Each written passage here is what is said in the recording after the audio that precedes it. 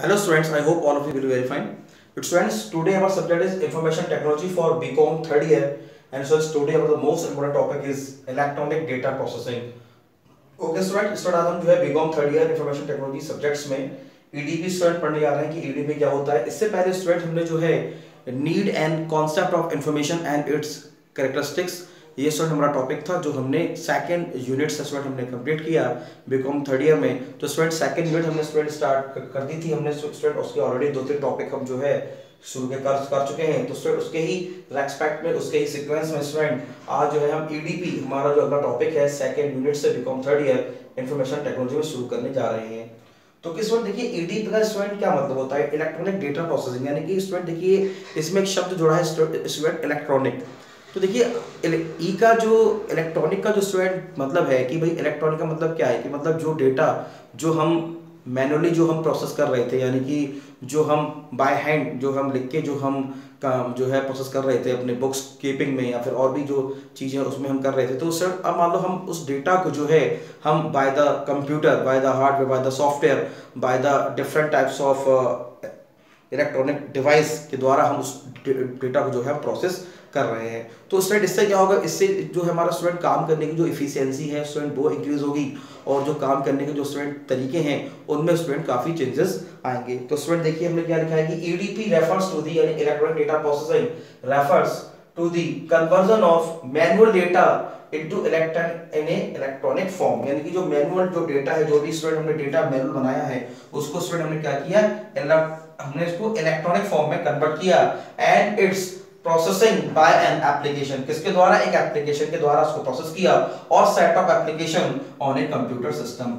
ठीक है, एक एप्लीकेशन के द्वारा या कई सारे एप्लीकेशन के द्वारा, किस पे, कंप्यूटर सिस्टम पे, इलेक्ट्रॉनिक जो हमारा डिवाइस कराता है कंप्यूटर सिस्टम, उस पे हमने प्रोसेस किया डेटा को जो है हमने जैसे सपोज दैट हम बोल सकते हैं कि student electronic spreadsheet Excel student जो एक हम कह सकते हैं बहुत ही अच्छा एग्जांपल है।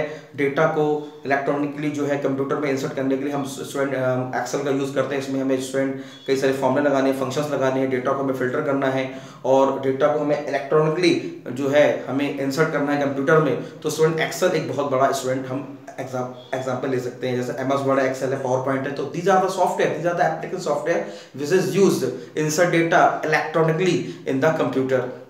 ओके स्टूडेंट्स, तो हम देखते हैं कि भाई ऐसे वो कौन कौन से स्टूडेंट वो सॉफ्टवेयर हैं जिनका हम यूज करते हैं। तो various elements of EDP system consist of, कौन कौन से हैं। तो पहले हम बात करते हैं एलिमेंट्स की, बात करते हैं various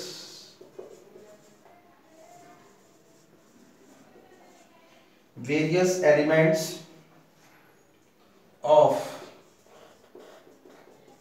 N EDP system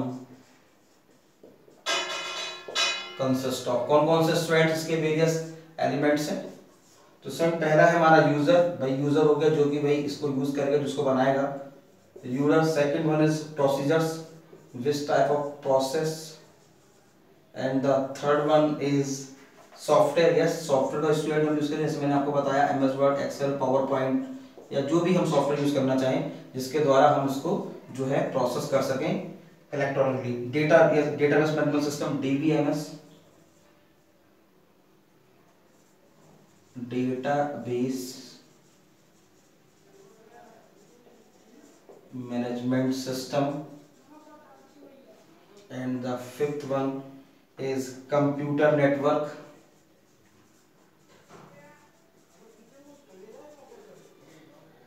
and the sixth one is hardware and peripherals.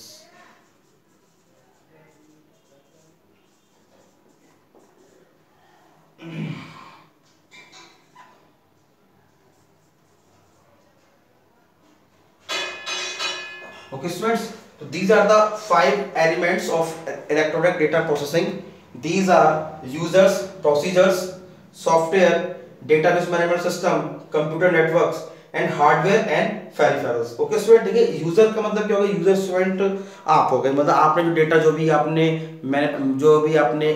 Manually data जो आपने बनाया उसको आप जो है इंसर्ट करेंगे कंप्यूटर्स में, प्रोसेस का यूज करेंगे। भाई suppose that we have to use input output process यानी इनपुट आउटपुट मैनेजमेंट, कीबोर्ड हो गया, आपका माउस हो गया, ठीक है, फिर आपका जो हमारी आउटपुट यूनिट्स हैं, हमारे मॉनिटर्स हो गए, प्रिंटर्स हो गए, ठीक है। उसके बाद फिर हमारा डीबीएमएस या software is the third one, because without software we cannot process the data in electronic format। जैसे मतलब जैसे स्टूडेंट मान लो एक्सेल है, पावर पॉइंट है, वर्ड है, तो उसमें जो भी डेटा हमने मैनुअली बनाया है, तो इन्हीं सॉफ्टवेयर की हेल्प से हम डेटा को इलेक्ट्रॉनिक शेप दे सकते हैं, इलेक्ट्रॉनिक बना सकते हैं, ठीक है। Database management system, yes, DBMS का स्टूडेंट यूज कर सकते हैं, हम टेबल्स के फॉर्मेट में हम उसको डेटा को अरेंज कर सकते हैं, ये भी स्टूडेंट एक सॉफ्टवेयर है डेटाबेस को बनाने का। Computer networks and hardware, yes, computer network. अब देखिए स्टूडेंट, ईमेल है, तो स्टूडेंट जैसे हम बात करते हैं इलेक्ट्रॉनिक मेल, जैसे स्टूडेंट हम लेटर लिखते हैं, मैनुअली लेटर लिखते हैं, तो स्टूडेंट ईमेल जो है वो स्टूडेंट एक हम कह सकते हैं कि लेटर लिखने जैसा ही है, लेकिन हम उसमें स्टूडेंट पेपर का यूज नहीं करते, पेंसिल पेन का यूज नहीं करते, हम इलेक्ट्रॉनिक डेटा हम अपने ईमेल आईडी खोलते हैं, हम नेट पर जाते हैं, जो भी जिस साइट पर हमने अपनी ईमेल आईडी बना रखी है उसको खोलते हैं, उसमें अपना यूजर नेम पासवर्ड डालते हैं और फिर मेल को कंपोज पे क्लिक करके हम नया मेल बनाते हैं। तो देखिए स्टूडेंट, इसमें क्या कि हमने बिना पेपर और पेंसिल के हमने जो है वो लेटर हमने इलेक्ट्रॉनिक हमने टाइप किया और हमने उसको यूजर के जो भी पता है, जो भी उसका आईडी एड्रेस है, उस पर हमने सेंड कर दिया। तो मतलब ये क्या स्टूडेंट, हमने इंटरनेट का यूज करके यानी कि कंप्यूटर नेटवर्क का हमने यूज करके डेटा को जो है हमने प्रोसेस किया इलेक्ट्रॉनिकली, इसीलिए कहा इलेक्ट्रॉनिक मेल, ठीक है स्टूडेंट्स। तो and hardware and peripherals, yes, hardware का यूज करेंगे भाई, मतलब तो बिना हार्डवेयर, बिकॉज कंप्यूटर के स्टूडेंट जो भी सारे पार्ट्स हैं वो हार्डवेयर कहलाते हैं, पेरिफेरल्स डिवाइस कहलाते हैं, जैसे सीपीयू है, कीबोर्ड है, माउस है, मॉनिटर्स है, प्रिंटर्स है, प्लॉटर्स है, तो these are the peripheral device which is the most important elements of electronic data processing. Okay students, so in a business organization there are various levels of users. EDP system, we have programmer who is a busy with writing source code as well as database administrator. So at more expertise level we have hardware engineer, network administrator who have developing and implementing organization wise computer network। yes, जैसे student बात में computer network की बात आई, तो student जो database administrator है, network administrator है, वो भी स्टूडेंट जो है नेटवर्क्स को मतलब बनाते ताकि डेटा को जो है हम जो है इंटरनेट पर इलेक्ट्रॉनिकली हम सेंड कर सकें। And user and data entry operators as well manager at high level use the EDP system. EDP is an organization perform various services for information management and reporting required by the user of the departments. Sometimes it functions cross the organizational boundaries and department line. It can also support the service of planning, execution and controlling operation of business. Most important, yes, EDP students also planning, organization and control and directing the process execution of the system. Basic function of EDP includes billing, payroll processing, store, accounting, preparation of financial statement. तो student electronic data processing यानी कि data जो electronics मानो student attendance system हो गया, payroll system हो गया, data storage हो गया, अकाउंटिंग में स्टूडेंट हम टैली ERP 9 का यूज करते हैं, तो ये भी स्टूडेंट क्या एक इलेक्ट्रॉनिक प्रोसेस का ही सिस्टम है, मतलब अकाउंटिंग को हम टैली ERP 9 के द्वारा इलेक्ट्रॉनिक हम उसको अपने बिजनेस में जो है यूज कर रहे हैं। पेरोल सिस्टम या सैलरी जो है स्टूडेंट ऑर्गेनाइजेशन सैलरी है, वो भी हमने उसमें स्टूडेंट हमने सॉफ्टवेयर का यूज करके हम पेरोल सिस्टम बना रहे हैं, यानी डेटा को इलेक्ट्रॉनिकली हम उसको एक्सेस कर रहे हैं। In case files are updated and outputs are generated at regular interval of time. In terms of UDT service, EDP is responsible for user requirement management and batch job scheduling. Sometimes it's called a database management system. It support services, complete database processing and system works for EDP। तो database management system एक हम कह सकते हैं एक example है data को बनाना, data को अपडेट करना, डिलीट करना और स्टोर करना। The perform various task as under EDP, एक computer based information system. Most important देखो, अब स्टूडेंट बात आती है कंप्यूटर बेस्ड इंफॉर्मेशन सिस्टम, तो हम कह सकते हैं student computer based information system जो है वो स्टूडेंट हमारा एक एग्जांपल है किसका, इलेक्ट्रॉनिक डेटा प्रोसेसिंग का। ठीक है स्टूडेंट्स, तो देखिए जो हमारा कंप्यूटर बेस्ड इंफॉर्मेशन सिस्टम है उसके स्टूडेंट्स भी कुछ एलिमेंट्स होते हैं, जैसे मान लो जैसे कि हमारा हार्डवेयर है, सॉफ्टवेयर है, डेटा है, प्रोसीजर्स है, पीपल्स है, जैसे मैंने आपको बताया। तो these are the also elements of information system. तो computer based information system is an information system is which the computer plays a major role. A large part of the data is captured, stored process and information, मतलब data जो है, जैसे हम student बोल सकते हैं कि भाई डेटा के जो वेरियस हम स्टूडेंट कह सकते हैं कि जो हमारे लेवल्स हैं, जो डेटा जो हम करते हैं, तो डेटा जो है वो डेटा इंफॉर्मेशन में कन्वर्ट होता है, फिर वो नॉलेज में कन्वर्ट होता है, फिर वो विजडम में कन्वर्ट होता है। लेकिन कंप्यूटर की बात करें तो डेटा क्या होता है, डेटा पहले कैप्चर होता है, स्टोर होता है, प्रोसेस होता है और इंफॉर्मेशन होती है, communication and even use through computer and the related devices. Okay student, तो हार्डवेयर की बात करें तो सीपीयू हो गए, हमारे स्टोरेज डिवाइस हो गए, कम्युनिकेशन डिवाइस हो गए। सॉफ्टवेयर की बात करें तो student machine readable instructions, that is CVS function ways to produce information from data, programme is generally stored on A some permanent storage for device. ठीक है, तो students these are the main widely elements we have to use in electronic data processing.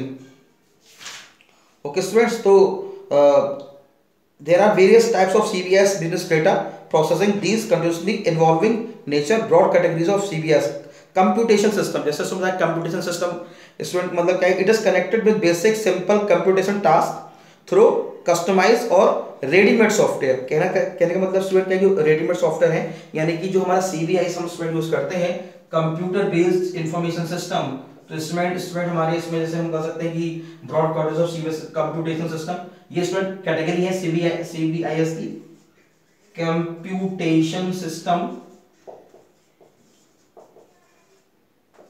दूसरा हमारा हो गया MIS यानी कि management information system, और तीसरा हमारा हो गया DSS यानी डिसीजन सपोर्ट सिस्टम।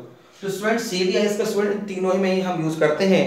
तो computation system means that concern with basic simple computation task through customized or ready-made software. The working which are performed with these types of system consist of repetitive and structured task। बात करते हैं student MIS की, तो MIS student can be viewed such integration of CVIS and management process which helps the manager to perform their managerial task effectively। Yes, अब जो CVIS student जो है वो हम कह सकते हैं कि मैनेजमेंट सिस्टम को कंप्यूटराइज सिस्टम प्रोवाइड कराता है, ताकि जो है मैनेजमेंट इफिशिएंटली वर्क कर सकें, टास्क को परफॉर्म कर सकें। तो CVIS computer based information system in case of develop such A way that it serves the requirement of the managerial function could be operated by them। DSS are such types of CVIS which support the decision making process of the managers। It consists of decision modeling, structured and interactive interfaces। तो student these are the most important topic for BCom third year information technology, what is EDP। तो student electronic data processing, student आपके exam में पूछा जा रहा है कि what is electronic data processing and what is this role. Okay student, तो हमने आज स्टूडेंट बहुत ही इंपॉर्टेंट स्टूडेंट टॉपिक हमने कंप्लीट किया BCom third year information technology में। तो स्टूडेंट आप इसको देखिए, समझिए और स्टूडेंट देख के इसके आप नोट्स बनाएं। Okay students, thank you very much.